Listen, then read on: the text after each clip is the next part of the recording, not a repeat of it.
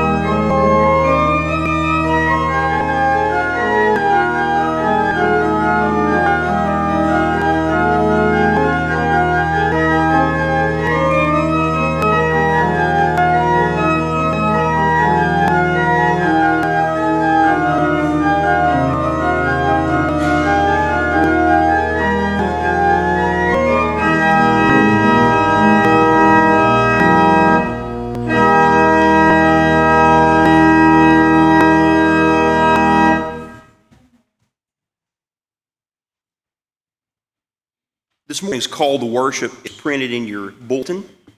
Please join me. I will read both the leader and the congregational parts for those listening at home. Almighty God, from the ends of the earth, you have gathered us around Christ's holy table. We come to feast together. Have mercy on your church, troubled and divided. Renew us and make us one. Amen. Please stand for our opening hymn, Lift High the Cross, found on page 159 in your hymnal.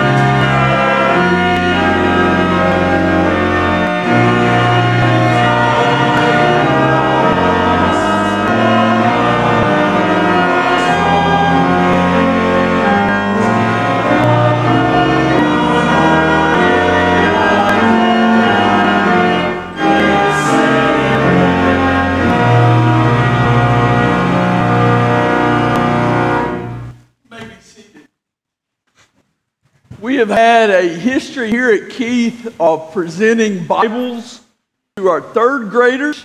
So I've asked Reagan to come this morning, and I'm going to invite Caroline Schreck and Mason Rucker, two of our third graders this morning, to the front. I bet you can't guess what we have for you this morning in these wrapped packages.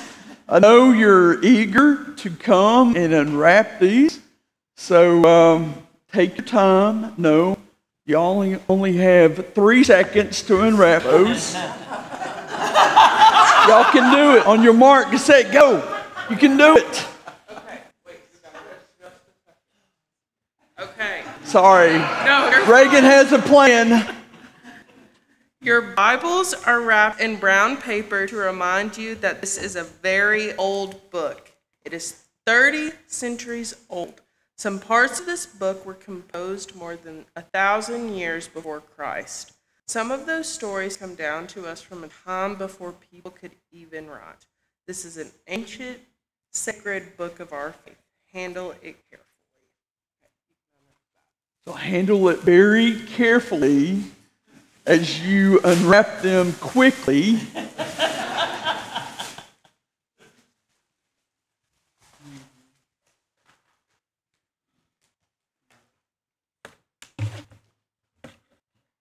Aren't they doing a great job?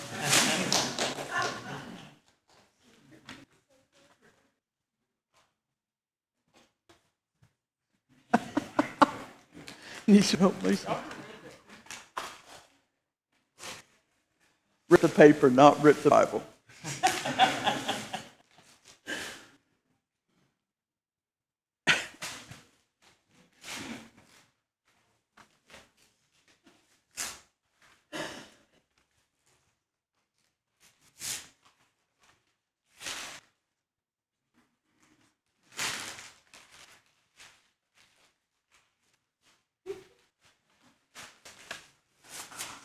All right, they're down one level here. Your Bible is now wrapped in gold foil. This is to remind you that the Bible is very valuable, more valuable than gold. People have been imprisoned because they read this book. Some have died to save this book from being destroyed. Our Bible, sacred scripture, is both ancient and valuable.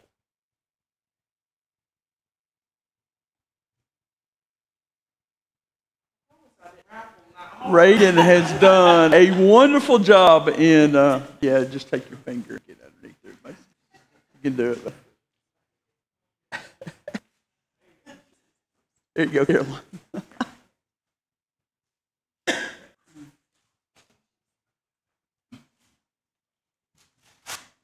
Oh, there you go. Got another layer.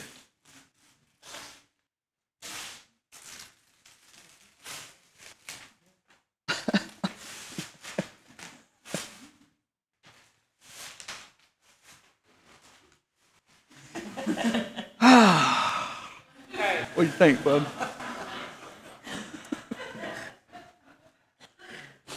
Your Bible is filled with wonderful stories. You've heard them in Sunday school, but now you can read them for yourselves. There are adventure stories and miracle stories, stories of heroes and stories of villains. Some of the stories are happy and some of them are sad. As you read them, look beyond the stories, look for the lessons they teach. Try to understand how these lessons can be used in your own life. Noah teaches us the lesson of trusting in God. You can use that to seek answers that await you in these stories. Your Bible is not only ancient and valuable, but also entertaining and fun. All right, let's see what we got, guys. Do we dare take off one more level?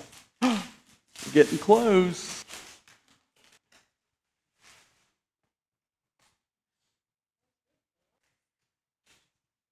Basic got 2 levels.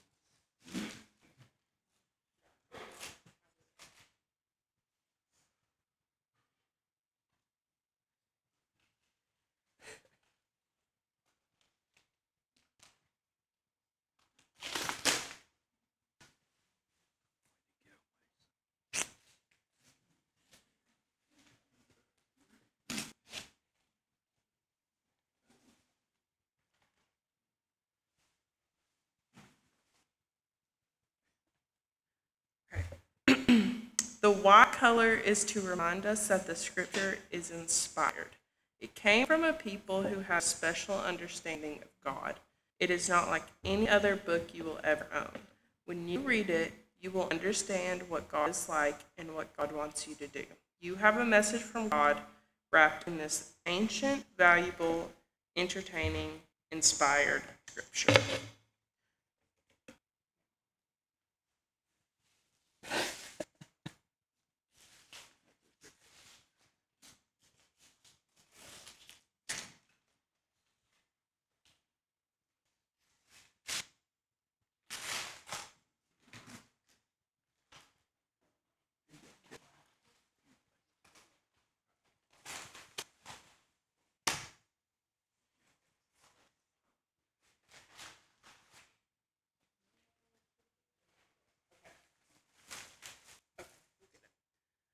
Receive the Word of God, learn its stories, and study its words. Its stories belong to us all, and these words speak to us all. They tell us who we are. They tell us that we belong to one another, for we are the people of God. Can we give these guys a hand?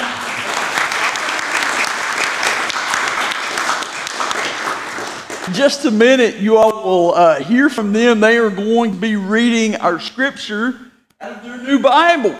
It'll be very exciting. So at this point, I'm going to ask you to take your hymnals. I'm going to ask you all to do the reading as Jordan leads us in our affirmation of faith. Our affirmation of faith is the Apostles' Creed number 881.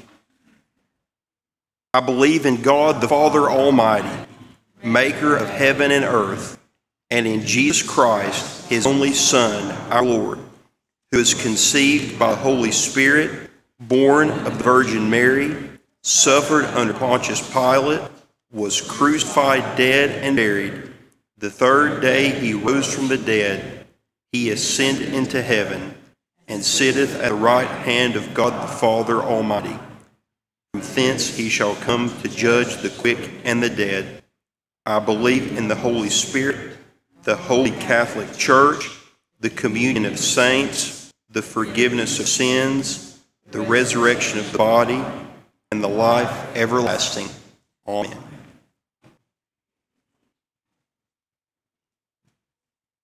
If you haven't noticed in today's bulletin, today is World Communion Sunday.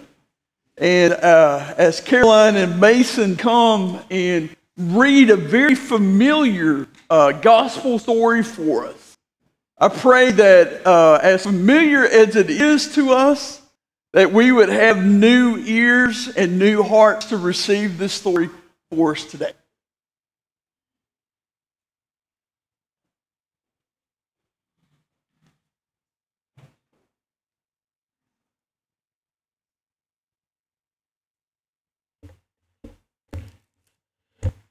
When Jesus heard what happened to John, Jesus left in a boat. He went to a lonely place by himself. But when the crowds heard about it, they followed him on foot from the towns.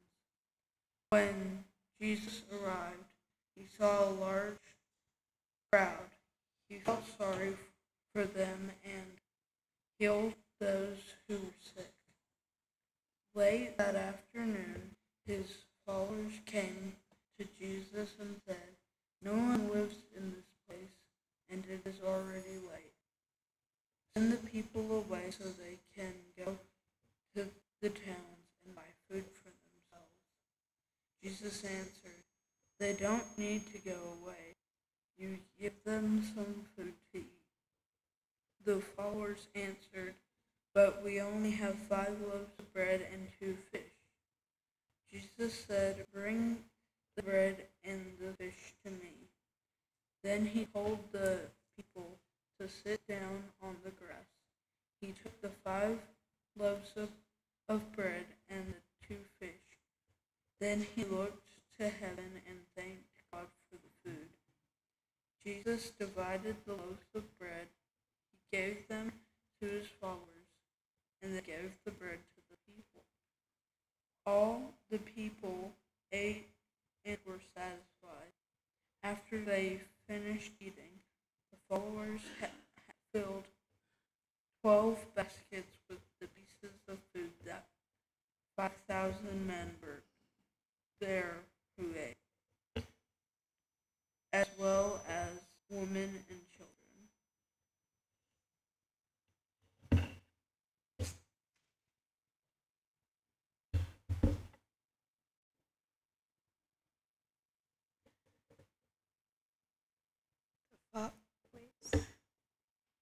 The followers answered, "But we have only 5 loaves of bread and 2 fish." Jesus said, "Bring the bread and fish to me." Then he told the people to sit down on the grass. He took the 5 loaves of bread and the 2 fish. Then he looked to heaven and thanked God for the food. Jesus divided the loaves of bread. He gave them to his followers, they gave the bread to the people. All the people ate and were satisfied. After they finished eating, the followers filled baskets with the pieces of food that were not eaten. There were about 5,000 men who ate, as well as women and children.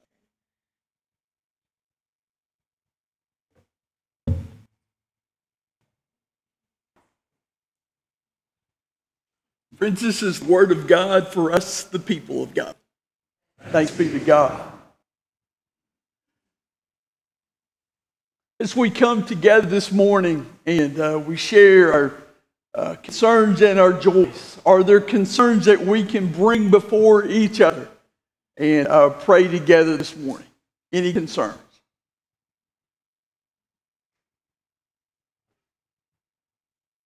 We do ask that you would continue to remember Marilyn Rowden.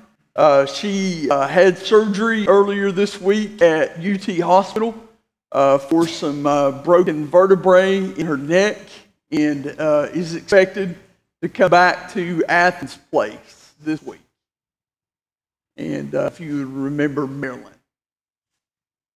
Are there other concerns that we can mention this morning?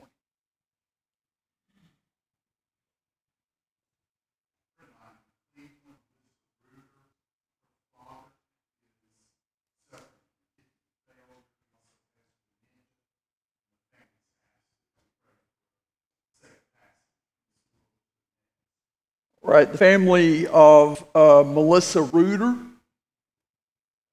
We would be praying for that family. Other concerns? Pat.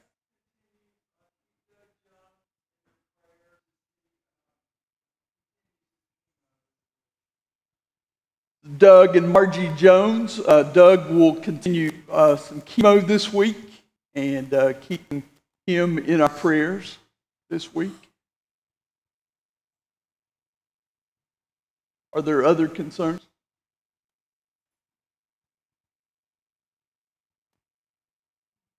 Are there joys that we can share together this morning? Nancy.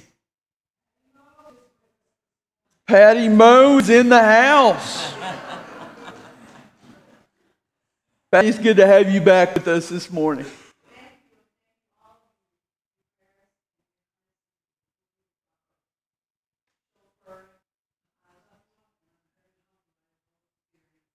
Yeah, it's good to have you back with us, Patty. Everybody feel the breeze in the air this morning is feeling like fall. Our air conditioning is working in church this morning. And feeling the breeze outside, feeling like fall. And is expected to feel like fall next weekend. So we are grateful for the season changes. Other joys that we can celebrate this morning? Yeah. Ethan is still sleeping soundly back there? Not really. But it's still soundly. Yeah, still soundless. All right, thank you. All right. Margaret, which day is that?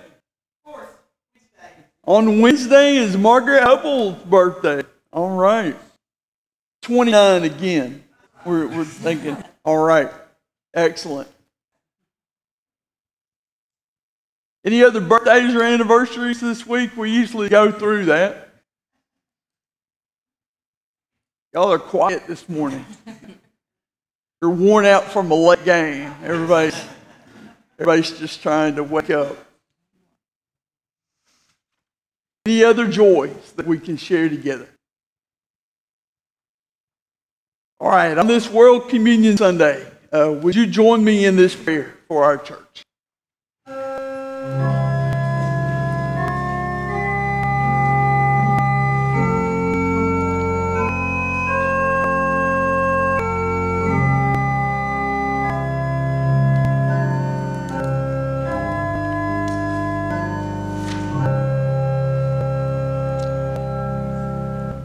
Oh God, as we gather on World Communion Sunday, May we be reminded of your unconditional grace, your love and provision gifted to us through the death and resurrection of your Son, Jesus Christ. Today we are reminded that you alone unite the body of Christ together under one church, under the lordship of your Son, Jesus. Forgive us, O God, when we stray away from that truth. Forgive us, God, for actions that may lead to division rather than unity. And help us, God, to live a purpose-driven life that aligns with your heart for all people and guided by your word of truth. Thank you for welcoming us to commune with you on our bad days and our good days.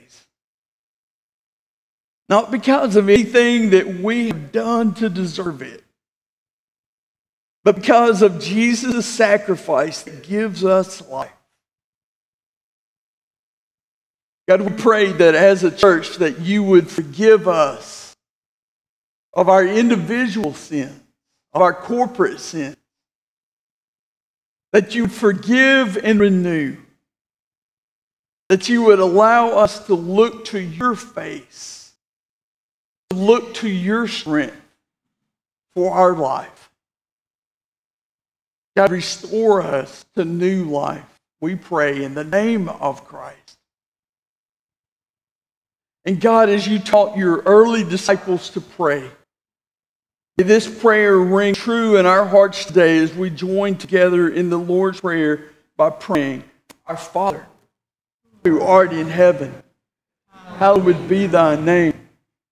Thy kingdom come, thy will be done, on earth as it is in heaven. Give us this day our daily bread, and forgive us our trespasses, as we forgive those who trespass against us. And lead us not into temptation, but deliver us from evil. For thine is the kingdom, and the power, and the glory forever and ever. Amen. Could we continue to worship this morning in the giving of our tithes and our offerings, knowing that this is an act of worship that we give back to God?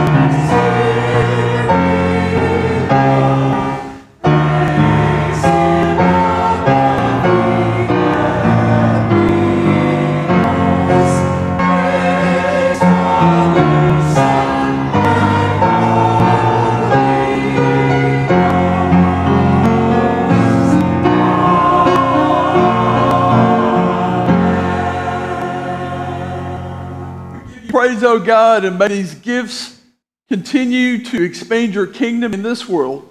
We pray in the name of Christ. Amen. You may be seated.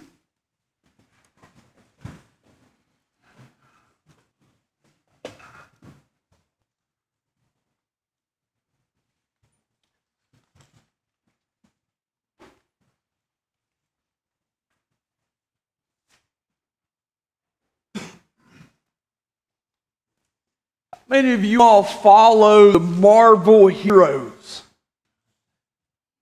The amazing superpowers that they have. They're always responding to a problem with their superpowers and able to respond in incredible ways. I mean, first you have Spider-Man, who has the coolest outfit ever, right? He's able to climb walls and throw spider webs, has super strength and power, and the cool suit. Then you have Captain America, who has the super shield, and he has super power and speed. And then you have the Hulk.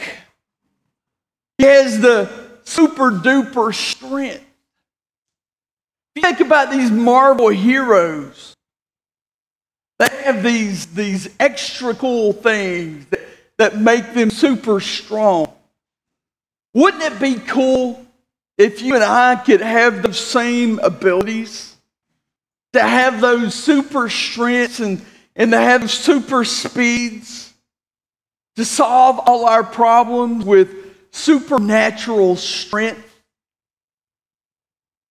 Matthew chapter 14 that Caroline and Mason read for us tells us about Jesus coming upon a crowd of people.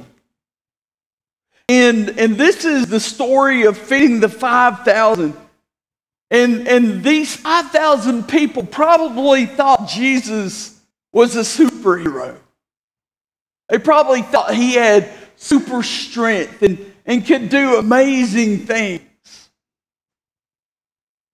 The writers of the Bible thought that this story is so important that they included it in all 4 Gospels. This is the only story that is included in all 4 of the Gospels. In Matthew's take, there's this enormous crowd that had followed Jesus. He had tried to get away from the crowd to get a little rest, but they followed him because they wanted something from Jesus. And as Jesus began to teach them and began to speak to them, it became a little later in the day, and Jesus turned to his disciples and basically said, listen, these people are getting hungry. Why don't you give them something to eat? And the problem became this, that there were so many people and so little food. And the problem is, how are we going to feed them? Philip, one of the disciples who was the practical one, said, listen, Jesus, we could work for 6 months and we could only give everyone a little piece of bread. How in the world are we going to feed them? Andrew, being the helpful one, also went throughout the crowd and found a little boy that had 2 small fish and 5 barley loaves and said, Jesus, this is the only food that we found in the house. See, there's a big problem. And there's a small answer. Andrew's found a little boy. He's got just a little bit to give. But with that little bit, Jesus is willing to show his power.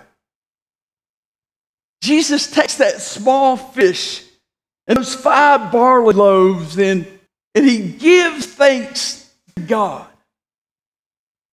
He asks his disciples to begin passing out the food to the people that are seated in groups. And you know what happens. There's so much food that they had 12 baskets of food left over. Take that all in. It would be like feeding all of Neyland Stadium and having all that food left over. Everybody ate until they were all satisfied and they still had extra food. See, sitting there and seeing this miracle, the people were amazed by his power. They were amazed by this miracle. They may not have understood how it happened or why Jesus did it, but they sure were glad that Jesus did, because they once were hungry, but now they're fed. And if you read on a little bit in Matthew's gospel, they want to make Jesus king. And who wouldn't? Because Jesus has just filled the belly for free. He's just done this miracle that has been amazing right there in front of their eyes. And they're like, let's make him king. He can do this all the time. Jesus avoided the crowd's demand to make him king. He slipped away by himself. Jesus was not willing to take the honor and the glory for what he had done. That's not what it was about. Let's think about this miracle for a minute. See, there's a big problem with a small answer. But Jesus wasn't overwhelmed by it. He didn't quit. He didn't get frustrated when things got hard. He reached out to other people to try and find a solution. The disciples were still trying to learn the ways of Jesus. They were still trying to learn that they could do very little on their own. They were still trying to find practical ways of doing things. They needed Jesus to come and do something miraculous. The boy, he was willing to give up his lunch for the greater good. The little boy gave all that he had to Jesus. And it ended up being more than enough. It gives me the thought that every offering that we have to give to God, regardless of how small it seems, is more than enough in the hands of God. It's more than enough. Because God can take that and multiply it and do great things with it. You see, look at those 5,000 people. The crowd was big. The resources were small. But Jesus was bigger. Jesus was enough.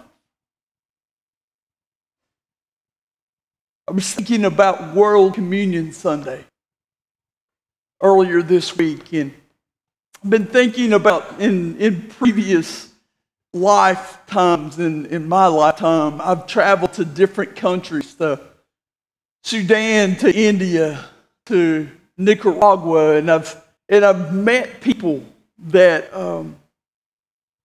didn't have enough resources. I've been to churches that would pale in comparison to this. I've talked to Christians that had very little resources, but had so much joy. And I've thought about the things that we have here in the United States, here in Athens. And you know that we've got it pretty good. You realize that? We've got it pretty good. We've got electricity. Just flip up a switch, and there it is. We've got, for the most part, adequate food. We've got a roof over our head. We've got a car that allows us to go wherever we want. There's been a lot of situations that I've seen that hadn't been the truth. And if you think about the problems that we encounter around the world, our world still has problems, does it not? I mean, outside of our community, outside of our state, outside of the United States, I mean, there's still an invasion of Ukraine that's going on. There's earthquakes in Syria and Morocco that have recently happened. There's food insecurity in so many areas of our world. There's a lack of clean water. There's death that we can't hardly imagine around our world. And my first response is that I would like to have some of those Marvel superpowers. I would like to have those powers to where I could go to these areas and fix them. I would like to go and provide water and food enough to feed the world.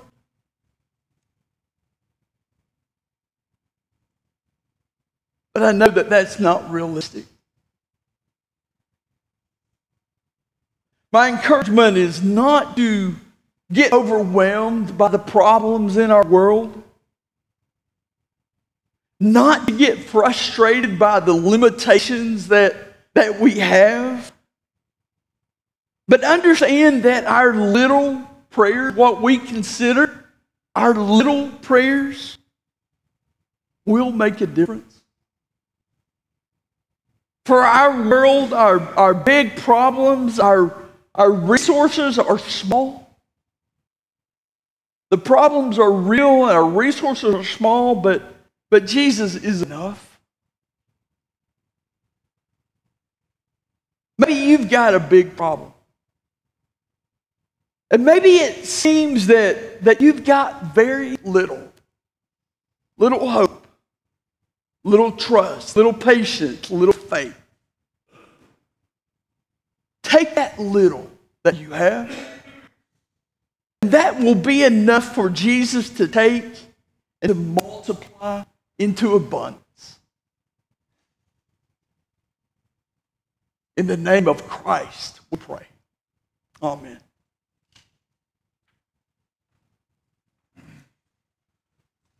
Friends, I'm going to ask that you take the great Thanksgiving that's included in your bulletin.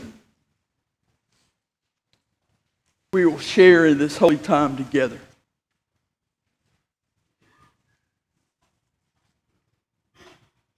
The Lord be with you. Lift up your hearts. Let us give thanks to the Lord our God. It is right to give our thanks and praise. It is right and a good and joyful thing, always and everywhere, to give thanks to you, Father Almighty, creator of heaven and earth. You have made from one every nation and people to live on all the face of the earth. And so with your people on earth and all the company of heaven, we join your name and join their unending hymn. Holy, holy, holy Lord, God of power and might, heaven and earth are full of your glory. Hosanna in the highest. Blessed is he who comes in the name of the Lord. Hosanna in the highest. Holy are you, and blessed is your Son, Jesus Christ. By the baptism of his suffering, death, and resurrection, you gave birth to your church, delivered us from slavery to sin and death, and made with us a new covenant by water and spirit. You commissioned us to be his witnesses to the end of the earth and to make disciples of all nations. And today's family and all the world is joining at his holy table. On the night in which he gave himself up for us, he took bread, gave thanks to you, broke the bread, gave it to his disciples and said, "Take, eat, This is my body, which is given for you. Do this in remembrance of me. When supper was over, he took the cup, gave thanks to you, gave it to his disciples and said, take, drink from this, all of you. This is my blood of the new covenant poured out for you and for many for the forgiveness of sins. Do this as often as you drink it in remembrance of me. And so in remembrance of these your mighty acts in Jesus Christ, we offer ourselves in praise and thanksgiving as a holy and living sacrifice in union with Christ's offering for us as we proclaim the mystery of faith. Christ is died. Christ is risen. Christ will come again. Pour out your Holy Spirit on us gathered here and on these gifts of bread and wine. Make them be for us the body and blood of Christ, that we may be for the world the body of Christ redeemed by his blood. Renew our communion with your church throughout the world and strengthen it in every nation and among every people to witness faithfully in your name. By your Spirit, make us one with Christ, one with each other, and one in ministry to all the world until Christ comes in final victory and we feast at his heavenly banquet. Through your Son, Jesus Christ, with the Holy Spirit and your holy church, all honor and glory is yours, Almighty Father, now and forever. Amen. I invite those who are assisting in the serving to come forward at this time.